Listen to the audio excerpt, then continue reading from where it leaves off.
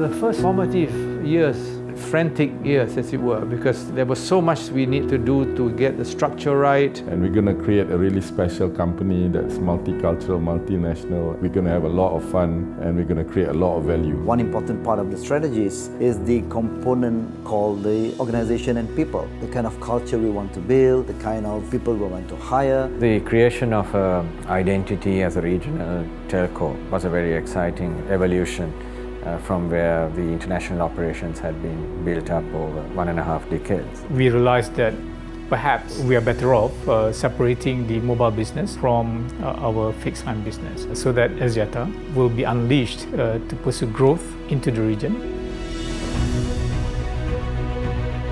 Our vision itself inspires people to believe in building a regional champion. Axiata enables its employees to just be themselves. It's a corporate culture in itself. What I was most fascinated by was the diversity, foreign participation in the board. The management team and their people inside their own organization will have to build their own company with their customers and their partners. People want to work for a company and mean something bigger and broader than, oh, it's a job and it pays well. We have 3 measurements we're looking at from profit, people, process point of view. We call it the 3 Ps. Then I said we are missing the 4th P, planet and society. Over the period since joining, I realized that Axiata has grown so much, far bigger than what I thought. That gives me a lot of pleasure to see how they've been successful, and all of them have been some of the best performers, if not the best performer in their respective markets. If there's one word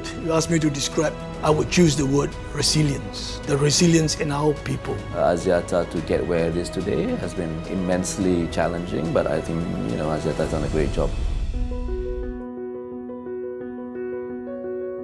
As we evolve the mission of our company, we are a pure digital play. Now we want to go with next generation digital champion. The pace of change being fast and being tech-driven is here to stay. It's the new norm, and that's not going to change. Early 2014, we were already contemplating what's next beyond regional champion. The most exciting thing about digital in general is that you have a blank sheet of paper to just about do everything. At that point, we have already embarked on this new program, building and investing into new digital company. I think Axiata has many successes to show the rest of the Malaysian corporate sector. My wish for Axiata is for you to continue in your pursuit to be a regional communications company flying the Malaysian flag. I'd like to think that Axiata is a prototype of a Malaysian company of the future.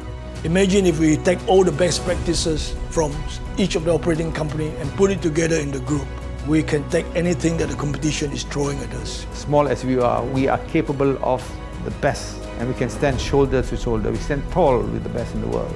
How then do you harness this into the next 10 years and beyond? And I think that is a challenge and therefore the opportunity.